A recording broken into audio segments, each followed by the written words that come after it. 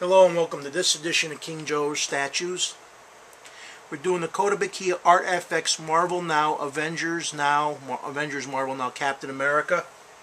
Again, the box, 1/10 scale. They call them Marvel model kits.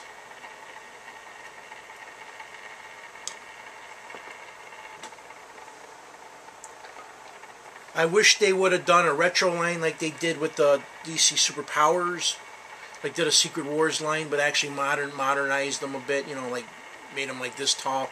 They did with the Superpowers, because I liked the old Secret Wars and Superpowers figures. Of course, I grew up with them. So, but as you can tell, Captain America is part of the Avengers line. They have the Hulk, Thor, Black Widow, Cap, Iron Man, and Hawkeye, which I only have two out of them all. So this is the second one I got. Let me just put his box back here. Again, just like Iron Man, magnetic base. He stands on it.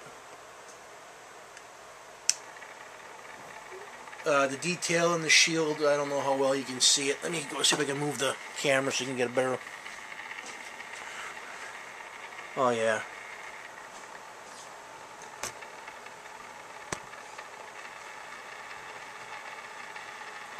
You can see, you know, the rivets. It's a really well done statue. Of course, it's modern. It doesn't have the wings like coming out of its head. They're on his helmet.